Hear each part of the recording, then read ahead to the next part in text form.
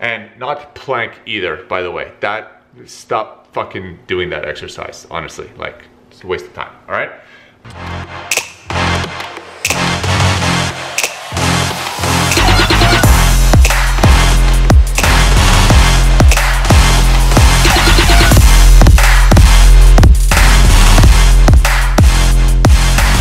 What up guys, the Fighting Therapist here, and for today's video, I got you part 2 from the other ab video. If you missed that one, you guys can click right here. And this is gonna be all about core and core stability when it comes to your abs and core.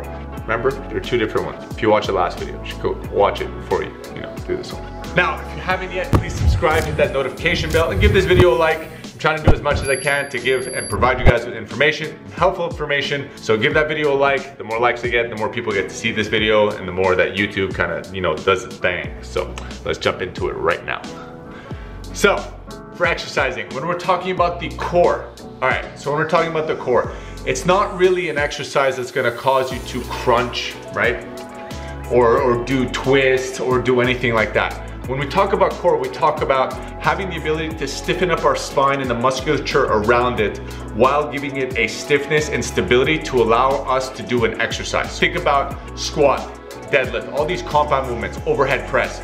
Your spine isn't moving. We're not flexing, we're not lateral rotating, we're not doing anything. We're keeping it stiff and stable while performing an exercise. So of course, none of the crunches, twists, leg raise, none of that is gonna work on core.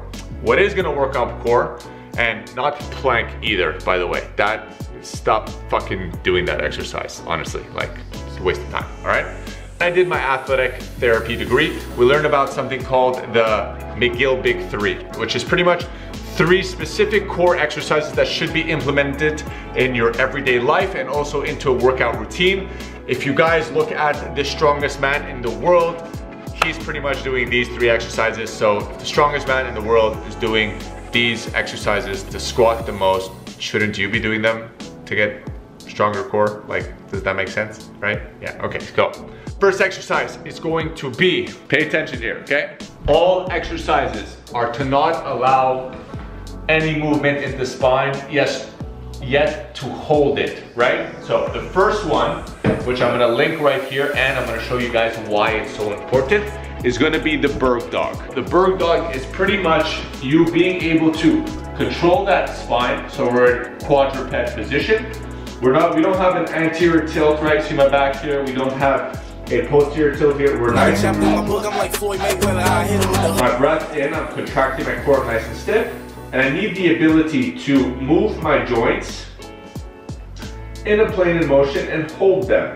Having that stability, I'm not falling in internal rotation, I'm not externally rotating, I'm not putting all my weight on one leg. I'm right here, my foot is not pointed, it's down, my hand is up, and I'm maintaining this position, and I'm holding it, staying tight. 5, 6, 7, 8, 9, 10. When I'm coming back, a lot of people do this. That does not happen when you're squatting or doing an overhead squat or doing any overhead press movements, right? If we think about this, what is this? It's an overhead press position, right? Even if I just move my leg, this is what squats are doing. My spine shouldn't be moving in flexion and extension. So if I come back from this position, I can just tap, keep that core nice and tight, not bending, tap and come back. So working on the progression for these exercises, you're going to want to do some isometric holding, right? Because what are compound lifts? They're isometric holds of your core while your limbs are doing movement. So we're creating stability within that great area where there's a lot of transfer of energy, and we're keeping that core nice and stiff, our spine stiff, everything is nice and stable. That's gonna be the first exercise. Next one, it's gonna be down here. That exercise was for the posterior stability in the back. Now we're gonna wanna work that anterior stability in the front. So, we're gonna come down, okay? Keep one knee bent, one knee straight. To make it easier, after you guys can focus here, your low back, okay? You're gonna put your hands behind your back. This is just to give you some biofeedback of what you're doing. After, when you feel that you can actually control that, you guys can take your hands and put them on the side. We're gonna put our hands behind our back. Head's gonna be on the floor, okay? We're gonna put our shoulders nice and down. We're gonna flatten it just a little bit. We don't want to do a posterior chain again. We want neutral, and neutral is a light lordotic curve, not insanely amount and not completely flat. So we want a normal curvature in the lumbar spine. So we're gonna contract our core. We're here, holding it. Okay, we're contracting nice and tight. So I feel that little bit of pressure in my hand, and I'm gonna lightly lift my head off the floor. I'm not coming completely up, right? A lot of people do their lifts like this. I'm slightly coming up and holding, squeezing the core nice and tight. 10 seconds. 5, 4, 3, 1. Break. Being able to breathe in these positions is going to allow you to take this exercise and adapt it into your compound movements. Being able to breathe and cause stiffness and holding is what we want when we're doing our lifts, when we're doing movement. We don't just hold our breath, right? That's completely different if we're talking about the Valsalva maneuver, to just do that one heavy rep. But to create that stability, we need to be able to do that stiffness and be able to breathe at the same time. Once the hands behind the back become too easy, you can take your hands off, put them on the side, or you can lift them up, because a lot of times when your hands are down, you're pressing down on the floor to hold that contraction. So taking the arms off is gonna really put a lot of tension here. The progression for these exercises are holds in a matter of either a drop set or sets. So you can start with 2 sets of 6 seconds, 2 sets of 8 seconds, 2 sets of 10 seconds, then progress that to 3 of 6, 3 of 8, 3 of 10.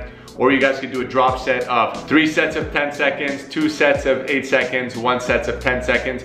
You really can play around with these exercises. So when it comes to the sets, you guys can really play around with it, and that would be the recommendation. But now for the last exercise, we hit the front, we hit the back, now we gotta hit the side. Do you know, before I do you know what the exercise is? I feel like you guys know exactly what the exercise is. Side plank. Now, it's too easy of an exercise when you come to the front plank. Again, not for everybody, but there's a lot better exercises you guys can be doing besides the plank, and this is why I'm mentioning it. Side plank is completely different, and it's a great exercise to target the lateral chain. First one is gonna simply be on your knees. So we're gonna wanna make sure that we're nice and straight, so our knees aren't out in front of us. We have a nice straight line, so we're getting a little bit of hip extension. Hands are gonna be on the hips, so we're gonna be able to control whether we're rotating. Shoulders gonna be stacked on top of the olecranon, top of the elbow bone, and we're just gonna come up, just holding this. Again, for a lot of people, this might be very challenging. So just being able to hold this, contract, staying tight for 10 seconds, being able to breathe while still contracting and holding. Trust me, it's a hard exercise when the focus is on contraction. If this is too easy, we're gonna separate the legs, the bottom leg out in front, the back leg out the other way, and we're just gonna come up and hold. Same thing. You can switch it up too, right? Now, the bottom leg is working the abductor, right? If I switch my legs around, the adductor on the leg that's on top is going to be working even more in an isometric form. So we switch legs. From here, now, this one's working a bit more, but still the lateral chain. Want to make it even harder? We're going to stack the feet together. We're going to come up.